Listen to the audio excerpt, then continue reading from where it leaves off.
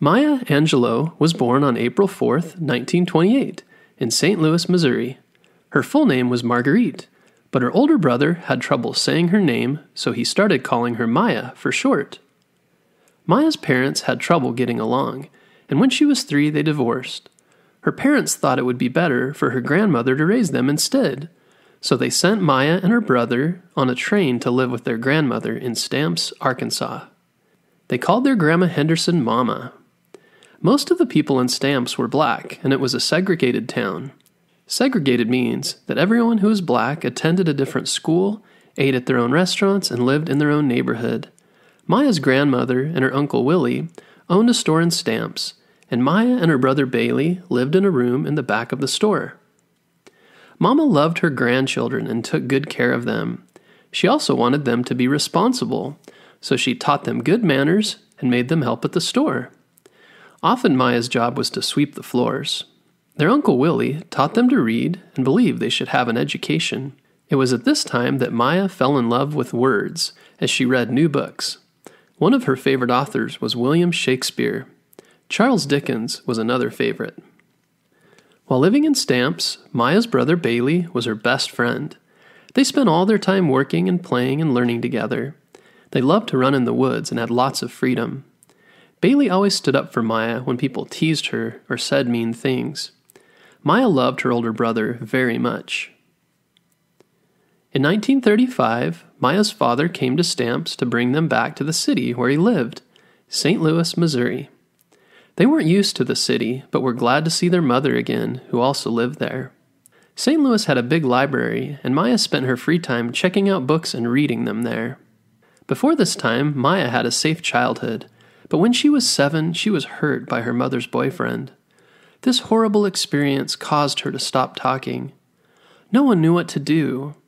Eventually, Maya and Bailey moved back to Stamps to be with their grandmother and Uncle Willie again. For 5 years, Maya didn't speak. Instead, she spent most of her time reading and writing. In 1941, Maya's grandmother decided they needed to move back in with their mother, who now lived in San Francisco, California, because the schools were better there. She and Bailey were now 13 and 14 and enjoyed the new city with the amazing Golden Gate Bridge and cable cars. Maya liked her new school and did well there. She spent her free time writing poems and her own stories. She also started taking singing and dancing lessons. But Bailey had a harder time in San Francisco, and often he got into trouble and ran away from home. Maya missed Bailey, and this caused her to struggle in school. She decided to take a break and look for a job. In San Francisco, people use cable cars on tracks to move all around the city. Maya applied to be a cable car conductor, the person who takes people's tickets and helps them on the cable car. She ended up becoming the first African-American cable conductor. After a semester of working, she decided to go back to school. She also learned that Bailey joined the Navy, and they wrote letters back and forth. She was happy to hear from her brother again. In 1945, during her last year of high school, Maya had her first baby and named him Clyde Bailey after her brother. She and the father didn't end up getting married, so Maya was left to raise Clyde on her own. For the next several years, she worked as a waitress to earn money to take care of Clyde. She also worked at a music store and later as a calypso dancer at a club called the Purple Onion. There she sang and danced for the audience. Performing before an audience made her very nervous, but she did it anyway and found she had a talent for it and got better and better as she continued to practice and improve her skill. Soon people all over San Francisco were waiting in lines at the Purple Onion to watch Maya perform. Her name started showing up in the newspapers and on the radio. Her next big break was joining a touring group that performed a musical called Porgy and Bess. They traveled all over Europe and Africa, visiting 22 different countries to perform. Maya loved visiting foreign countries, and while traveling, began to learn other languages and write about the places she visited. When the tour was done, she returned home to be with her son and continued working as a dancer. But Maya knew her real love was writing poems and stories. She had many experiences in her life. She wanted to share these. While living in Los Angeles, she met a famous author John Oliver Killens, who read some of her stories and encouraged her to move to New York so she could share her own stories. In New York, Maya joined the Harlem City Writers Guild, where writers met to share their stories and give each other advice. In New York, Maya listened to a speech given by Martin Luther King Jr. He spoke about how people should be treated the same, no matter the color of their skin. Maya liked Martin Luther King Jr. and helped put on shows to raise money for him and his cause, which was called the Civil Rights Movement. They believed that all people should be treated equal and treated the same. They wanted to end segregation. Maya continued to help with the Civil Rights Movement by writing and helping earn money for the cause. She later moved to Egypt to help with civil rights in Africa. There she wrote for a newspaper and met other famous civil rights leaders like Malcolm X. Later, Maya moved back to New York and continued to write and speak about civil rights. There, a famous black author and friend, James Baldwin, encouraged Maya to write her life story. This is called an autobiography. When Maya finished her autobiography in 1969, she gave it the title, I Know Why a Caged Bird Sings.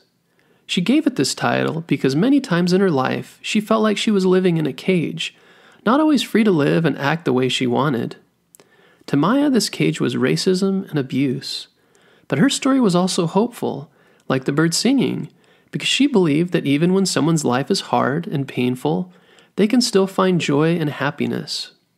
Her book, I Know Why a Caged Bird Sings, was a huge success, and soon many knew about Maya Angelou and her incredible life story. Maya continued to write. She wrote a book of poems and a screenplay for a movie.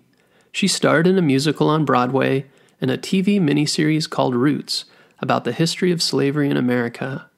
She was also married to a French cartoonist and writer. Her son was married and had a child of his own, so she became a grandmother. Maya wrote more books of poems and traveled and spoke and told her life story to inspire others and give them hope. She read her poems for 3 of the presidents, and in 2010 was awarded the Presidential Medal of Freedom, the highest honor a civilian can receive. In 2014, Maya died peacefully in her home in North Carolina. She was 86 years old, and after her passing, people all around the world spoke about how much they loved her and loved the words she wrote. Her life and actions and deeds were an inspiration to so many people over the years. Maya once wrote, I've learned that people will forget what you said, people will forget what you did, but people will never forget how you made them feel. And you may not control all the events that happen to you, but you can decide not to be reduced by them. She also wrote, if you don't like something, change it. If you can't change it, change your attitude. Something else she wrote, if you're always trying to be normal, you will never know how amazing you can be. If you want to learn more about Maya Angelou, check out our website, bedtimehistorystories.com. There we've included links to a video of her reading a poem at President Clinton's inaugural address, along with links to some of our favorite Maya Angelou poems and books and movies. Thanks for listening, and we'll talk to you next week.